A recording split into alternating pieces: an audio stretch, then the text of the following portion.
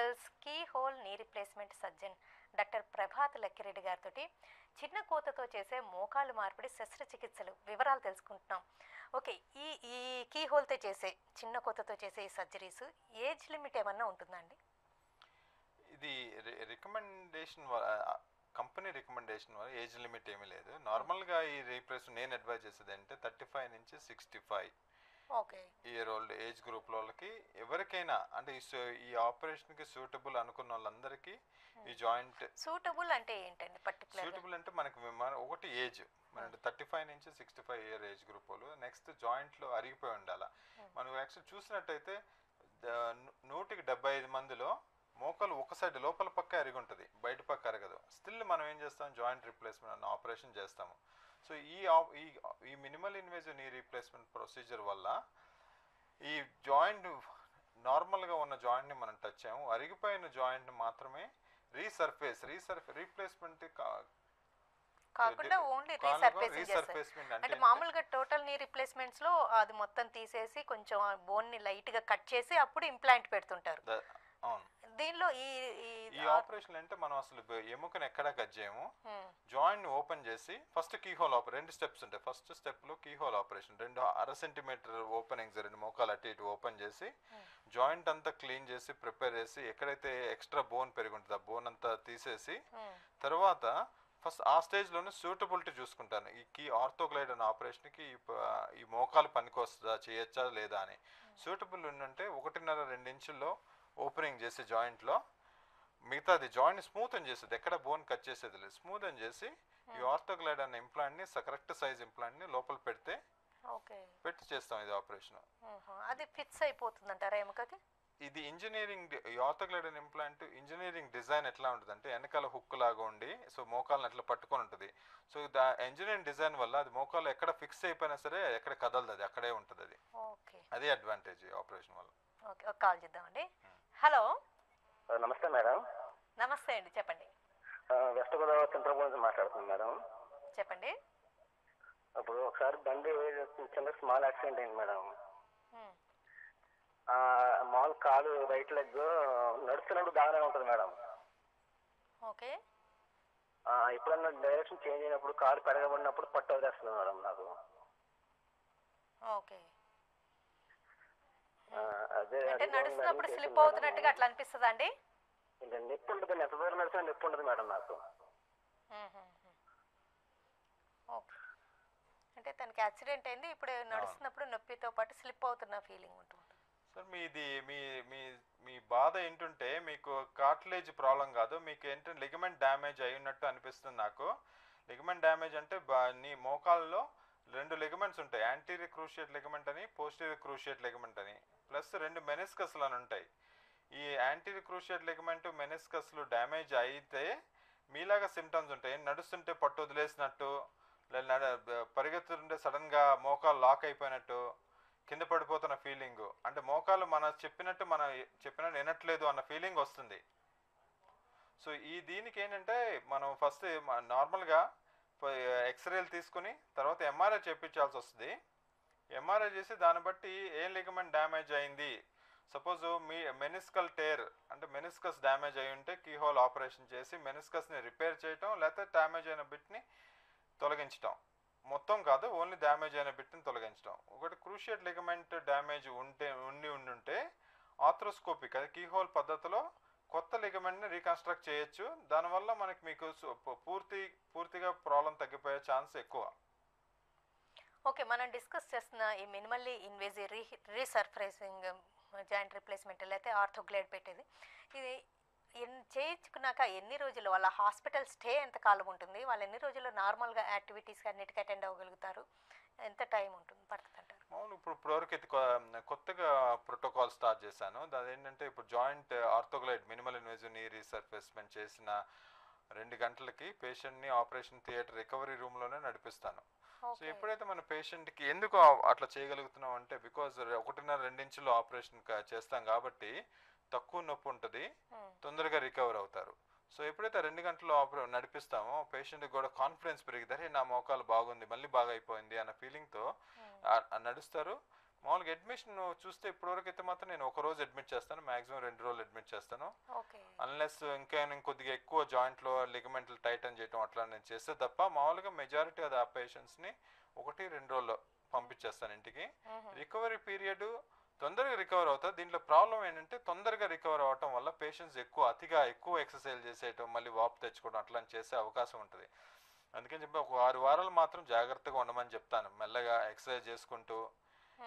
Plus నొప్పి 1.5 month వాళ్ళు కొంచెం ఒక 1.5 month వరకు జాగ్రత్తగా ఉండమని చెప్తాను. కొత్తగా ఆర్థోగ్లైడ్ పెట్టడం వల్ల ఆ వంగిపోయిన జాయింట్ స్ట్రైట్ అవుతుంది. దానివల్ల పేషెంట్స్లో మోకాలకు అలవాటు పడాలా ఈ ఇంప్లాంట్.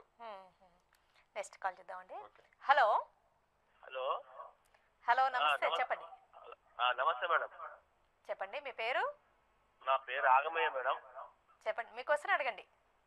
మా క్వశ్చన్ ఏం లేదు మేడం, నేను 2 years బ్యాక్ నేను ఒక హాస్పిటల్లో అంటే స్ట్రక్చర్ తీసుకుపోయే ప్లేస్ లో లిఫ్ట్ బంద్ అయిపోతే నడుచుకుంటూ వస్తున్నాను. ఓకే. సో నడుచుకుంటా వస్తుంటుంటే కుడికాలు స్కిడ్ అయింది మేడం ఒక్కసారి. అయితే ఆ స్థితిలో నేను ఎల్లంకల పడిపోవాలి, కానీ దాని మీద లోడ్ వేసి నేను అట్లాగే ఆపుకున్నాను శరీరాన్ని. సో కాబట్టి ఆ క్షణం నుంచి నాకు మోకాలు నొప్పి స్టార్ట్ అయింది మేడం. ఓకే. అది సార్ ఎన్ని ఇయర్స్ అయిందండి?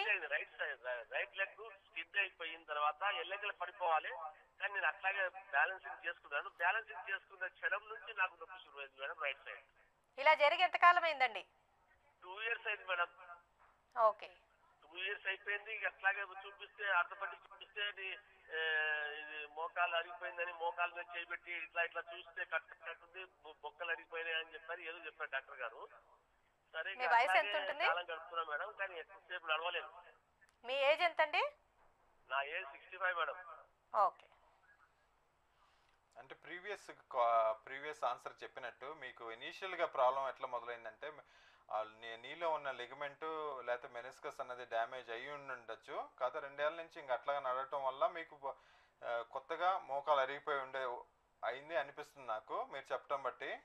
ఎక్స్రే ఇప్పుడు ఈ 65 కాబట్టి మీకు నెక్స్ట్ ఇప్పుడు వేరే ఇప్పుడు మందులు ఇవన్నీ పనిచేయట్లేదు కాబట్టి నెక్స్ట్ ఆపరేషన్ అవసరమా లేదా అని చెప్పి డిసైడ్ చేయాలా.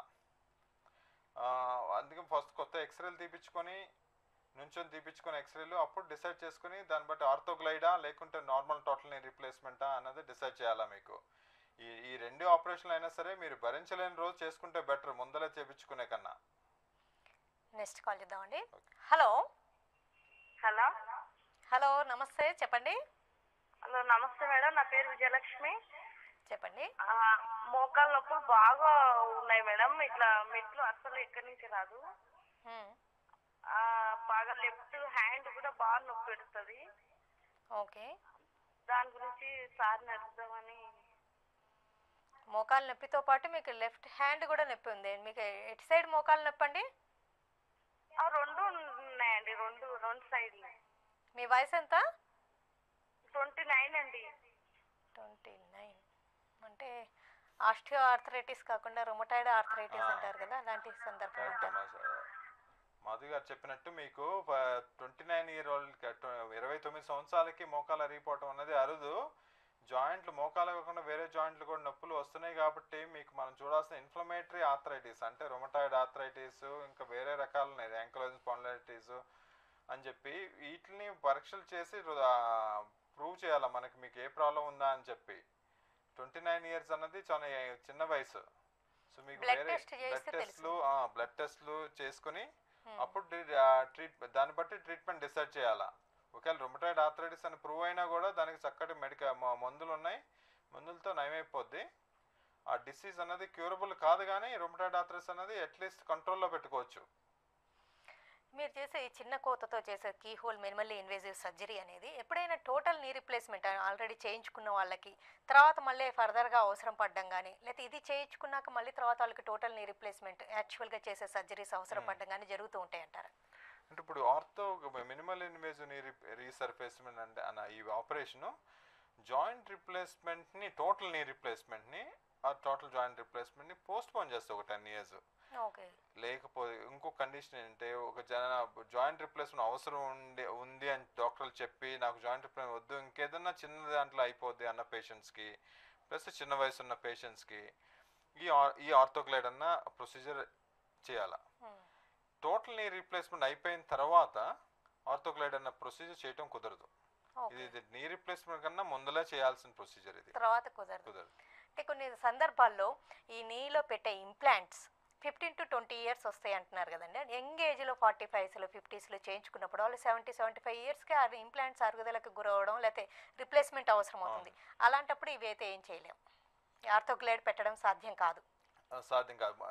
ఈ ఆర్థోగ్లైడ్ అనేది జాయింట్ రిప్లేస్మెంట్ ముందులే చేయాలా. ది ఆర్థోగ్లైడ్ ఈ రోజు చూస్తే అరౌండ్ 10 years వస్తుందని, 10 ఏళ్ళు వస్తుందని తెలుసు మనకి. కదా అడ్వాంటేజ్ అంటే మనం ఏమి పేషెంట్కి హాని ఏం చేయట్లేదు, బోన్ ఎక్కడ బోన్ కట్ చేయట్లేదు, సో హాని చేయట్లేదు కాబట్టి మన పేషెంట్కి ఆ ఇనీషియల్గా అయ్యే ఖర్చు తప్పించి ఫర్దర్గా హాని అవ్వట్లా. తర్వాత ఒక 10 years తర్వాత ప్రాబ్లం ఎందుకు వస్తుంది, ఈ ఆర్థోగ్లైడ్ చేయటం వల్ల రాదు. ఇంకొక సైడు నార్మల్, ఇప్పుడైతే ఈ రోజు నార్మల్గా ఉన్న సైడు 10 ఏళ్ల తర్వాత అరిగిపోతే అప్పుడు ఏం చేయాలా, ఈ చిన్న ఆపరేషన్ పెద్దగా చేసి ఆర్థోగ్లైడ్ ఇంప్లాంట్ బయటపడేసి నార్మల్ జాయింట్ రిప్లేస్మెంట్ చేయించుకోవాలా. దానివల్ల అడ్వాంటేజ్ ఎక్స్ట్రా పేషెంట్కి ఎక్స్ట్రా ఖర్చు ఏమవుదు. ఇప్పుడు ఈ రోజు జాయింట్ టోటల్ నీ రిప్లేస్మెంట్ ఎంత ఖర్చు అవుతుందో 10 ఏళ్ల తర్వాత కూడా టోటల్ నీ రిప్లేస్మెంట్కి అంతే ఖర్చు అవుతుంది. ఓకేనండి డాక్టర్ ప్రభాత్ గారు, థ్యాంక్స్ అండి. వెల్కమ్ అండి, నమస్తే. మోకాళ్ళ అరుగుదలకు గురయ్యి ఒక్క పక్కనే అరుగుదలకు గురైనప్పుడు మొత్తంగా నీ రిప్లేస్మెంట్ చేయించుకోవాల్సిన అవసరం లేదని కేవలం 1.5 to 2 inches కట్ తోటి minimally invasive resurfacing knee replacement చేయగలుగుతున్నారని, ఇది చేసిన కొన్ని గంటల్లోనే 2 గంటల్లోనే నడవగలగడమే కాకుండా మ్యాక్సిమం 2-3 days నుంచి ఆ హాస్పిటల్ నుంచి డిశ్చార్జ్ అయ్యే వాళ్ళు నార్మల్ యాక్టివిటీస్కి అన్నిటికీ అటెండ్ అవ్వగలుగుతారు. కాబట్టి చిన్న వయసులోనే ఇలాంటి సమస్యలు తలెత్తిన వాళ్ళు ఈ కీహోల్ సర్జరీ గురించి ఆలోచించి వివరాలు తెలుసుకుంటే మంచిదని Apollo hospitals keyhole knee replacement surgeon doctor Prabhat Lakkireddy గారు తెలియజేశారు. ఇది ఇవాళ సంజీవిని కార్యక్రమం. రేపు మరో టాపిక్తో మళ్ళీ కలుద్దాం. నమస్తే.